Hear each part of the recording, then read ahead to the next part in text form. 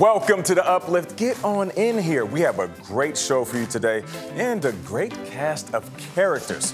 Starting with a boy who went viral for his very honest sandwich review.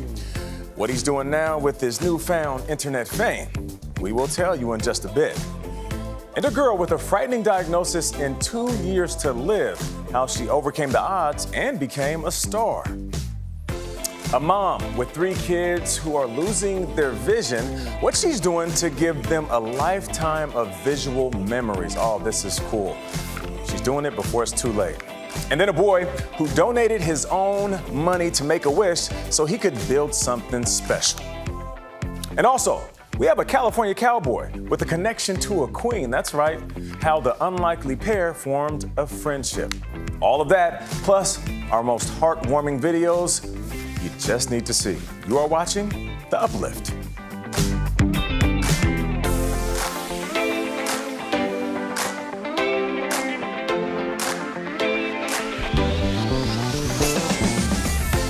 Hey, what's up, y'all? I'm Nate Burleson, and this is The Uplift, the show that lifts you up for the next 30 minutes. Now, kids are often the ones to lift us up, right? They tend to say whatever is on their mind, and those unfiltered thoughts end up being pretty funny. Our first story is about a boy who became famous for doing just that, sharing what was on his mind. Caitlin O'Kane has more. Hey, you did it! Mommy? Yeah. Terrible sandwich, by the way. Thanks for letting me. That is not what you expect a kindergartner to say when they get off the bus on their first day of school. But Abe Ndege is an honest person.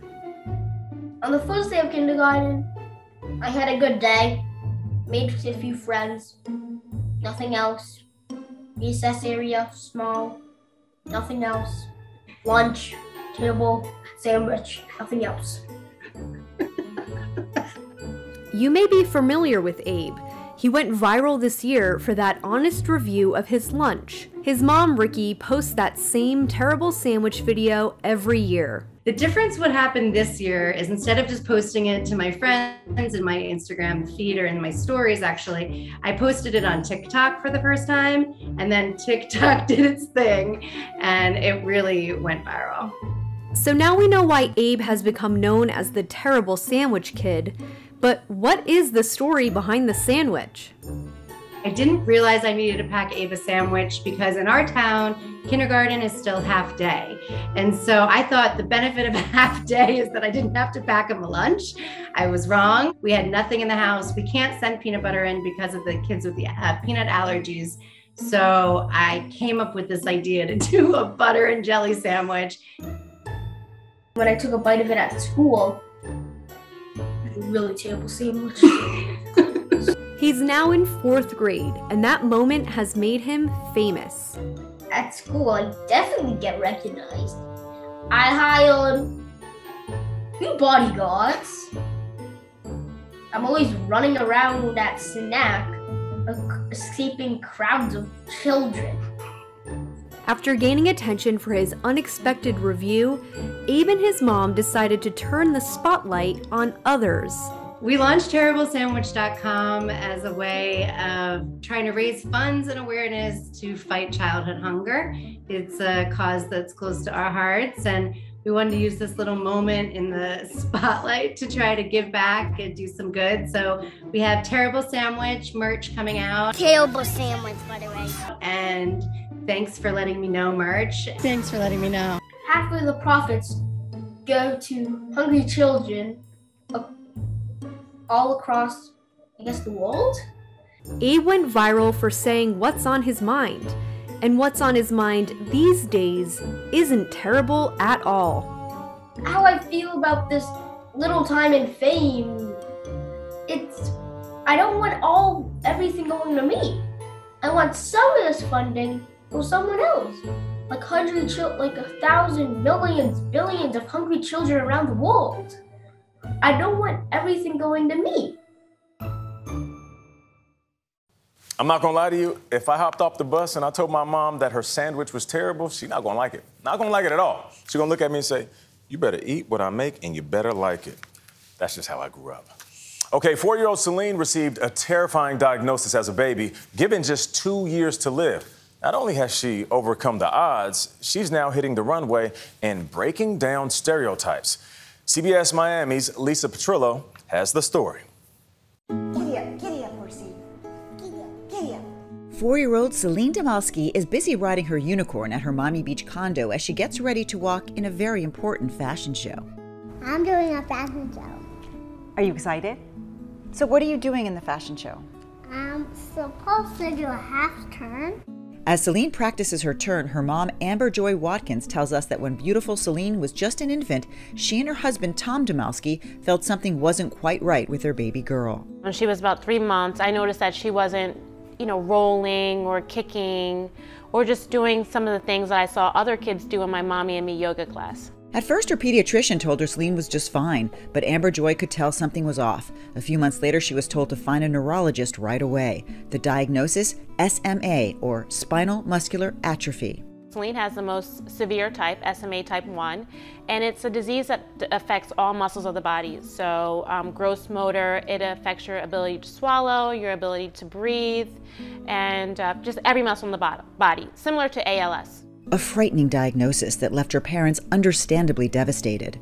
And the life expectancy left untreated is 2 years. So it was a very scary diagnosis. But soon, there was hope. I mean, more than a glimmer of hope. At the time, we were told, hey, there are these treatments coming on the market, and we don't know a lot about them, but We're going to try them. we're going to try them. Celine is very fortunate to have received treatment, and that's why we are here today. So it's a game changer. Huge. Lifesaver. Wow, this is tough.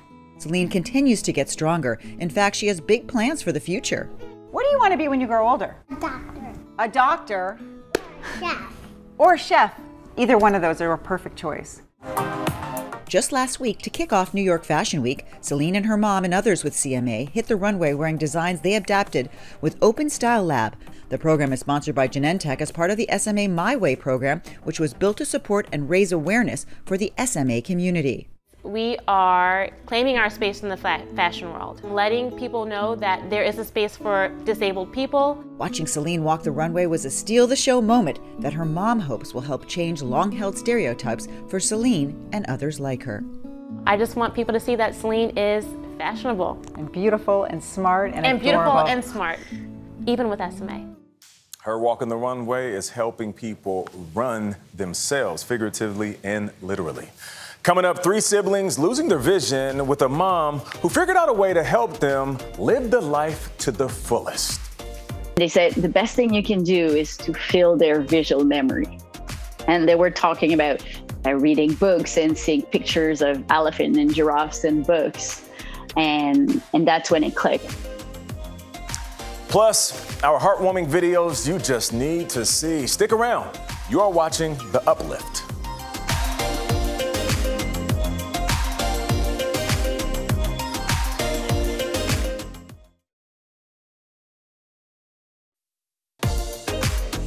Welcome back to The Uplift. We now have our heartwarming videos you just need to see. Starting with this one, taken at the graduation ceremony for a Teesside University in Northern England.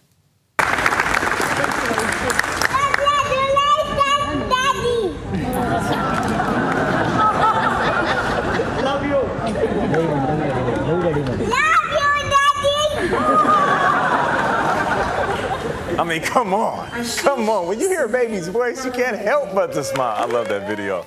All right, now take a look at our next video where a brother meets his sister's boyfriend for the first time. Mr. Bucket Hat. Hey, buddy. Are you going to jump in my arms, Phil? What's up, buddy? I had a crazy dream. Oh. Hey, buddy. Hey, buddy. He's like, I had a crazy dream. So here's the deal. That is Nate, who traveled from Chicago to Nashville to meet his sister, Lindsay's boyfriend. Lindsay told us that they did FaceTime often before meeting in person, so clearly they hit it off. Oh, I love that video. Okay, this next video shows a boy named Junie on a field trip to a fire station. Junie, who is blind, got to meet a firefighter for the first time. That meant feeling his uniform and gear, hearing the sounds his equipment made, and asking all of the questions that he wanted. His mom said it was his favorite part of the field trip. All right, how about one more heartwarming video?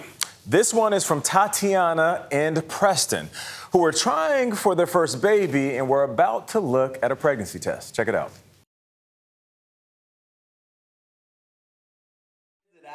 It's right there. In the middle? Yeah, it's gonna say not pregnant. Oh my gosh. What if it says not pregnant? I'm gonna be sad. I want a baby. Oh my God! Babe! No way! No way! No way! And now, Tatiana and Preston are parents to a beautiful 2-month-old named Ayana. Congratulations. Coming up, meet a mom of 4 who's staying positive, even though 3 of her children are losing their vision. What she's doing to make sure they have full lives. Plus the boy who got to make one wish and chose to use it on something selfless. And a California cowboy who had a special friendship with the Queen. Yeah, the Queen, that one. How they met decades ago.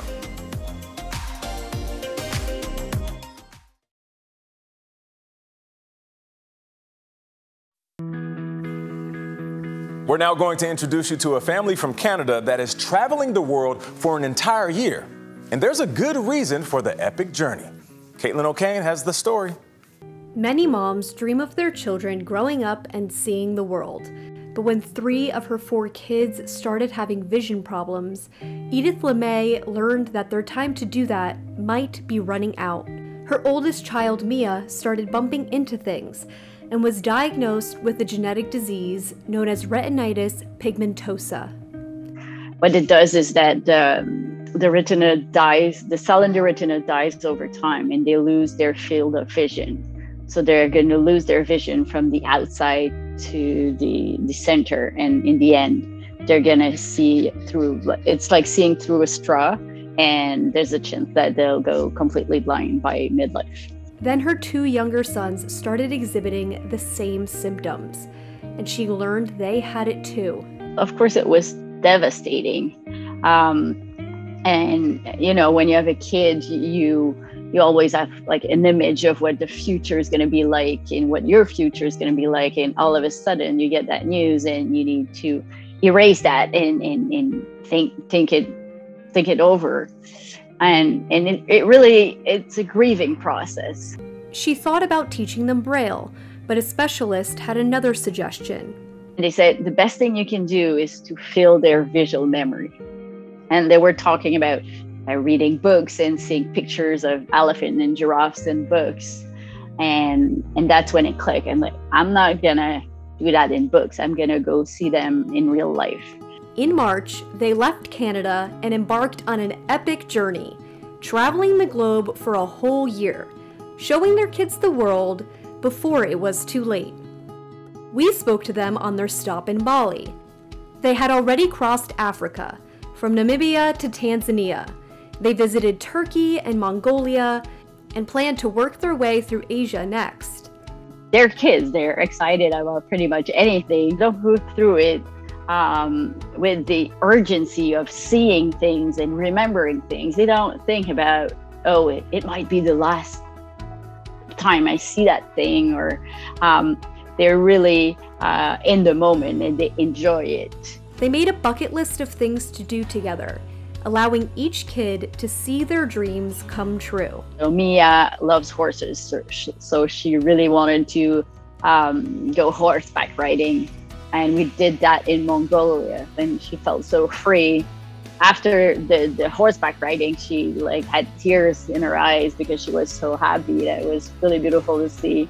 Colin, what he wanted to do is to sleep on a train. So when we went on the Tazara in Tanzania, and we had all our bunk beds in the train, and we slept being rocked by the movement of the train. He was super happy. And the little one of the things he wanted to do is he wanted to drink juice on a camel.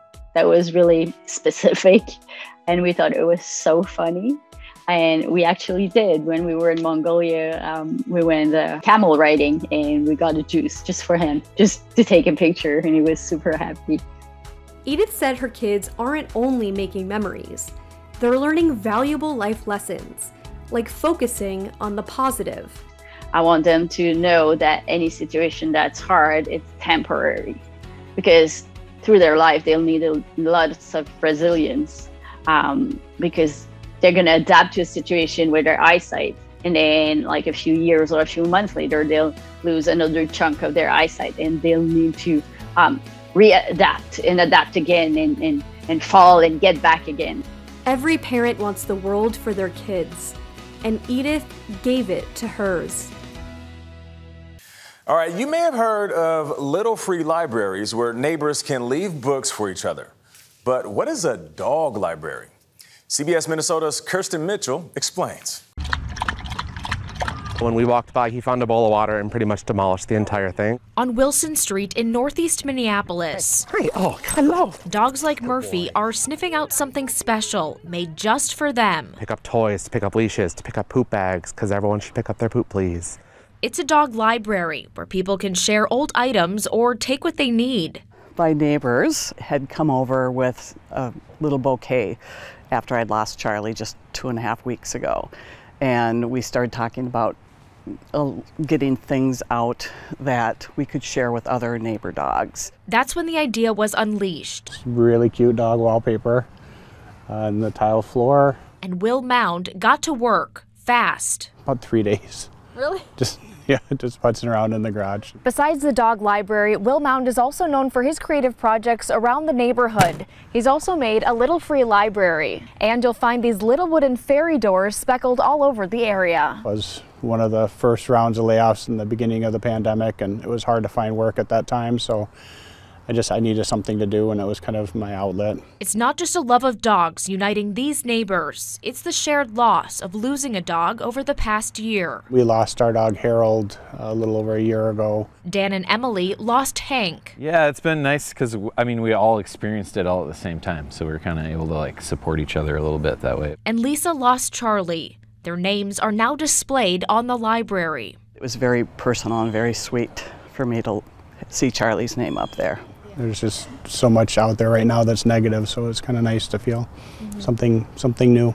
Touching the hearts and the new snouts on Wilson Street. Everybody's getting new dogs now, so. In Minneapolis, Kirsten Mitchell, WCCO 4 News. Everyone's getting a dog, but not me. Honey, a toy Burleson. Did you see that? See those smiles on their faces? I'm talking about the dogs and the people. I want a dog. All right, coming up, meet the boy who received a Make-A-Wish and decided to use it on something that could benefit other children. What was his wish? We'll tell you. Plus, the cowboy and the queen. How did this pair form an unlikely friendship? I thought she was a groom. I said, nice to meet you. And I stepped back and I went, oh my God. Oh, you're the queen. And yes. Last time I checked.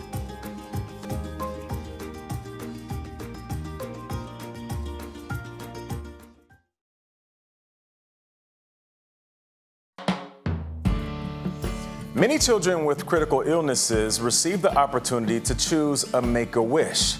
Quinn Larson did something unique with his. CBS Minnesota's Susan Elizabeth Littlefield has the story. Life can be full of ups and downs. The Larson family knows it well. Their oldest son, Quinn, fell from a window, then got meningitis. He lost his hearing and ability to speak, but he never lost his drive. I remember distinctly. When we first met Quinn in 2019, he was a kid with a dream and a long-shot goal. He donated his own money to Make-A-Wish to make the dream of an accessible playground happen. I think the community raised $307,000 just to make it happen. In this small town. Right. Yeah. At Add in Quinn's money and a grant from DNR, and voila! What was once a cornfield is now a field of dreams. And then we built it, and they came. And boy, did they ever. About 500 people showed up at Quinn's playground. The ground is wheelchair accessible. There's a resting spot for kids with autism, sign language art, the swings are accessible, and the zip line. Oh, the zip line. It means that he can hang out with us now when we're on the playground. So then he can be included with all the fun stuff we do. You did this, Quinn. You did this. This is yours.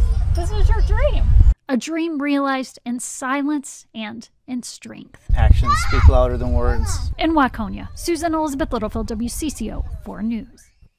I've said it before, I'll say it again. Kids are the purest of the pure. So when Queen Elizabeth died, many stories about her life came out, including one about an unlikely friend, a cowboy from California. Mark Strassman is with the story. And this is the Queen's hallway. Improbably, indelibly, Monty Roberts became Queen Elizabeth's horseman and more. Her Majesty has treated me as if I was a younger brother. Roberts revolutionized horse training, taming horses using a silent language of kindness. In 1989, the Queen, with her lifelong love of horses, invited him to her stables at Windsor Castle. I thought she was a groom.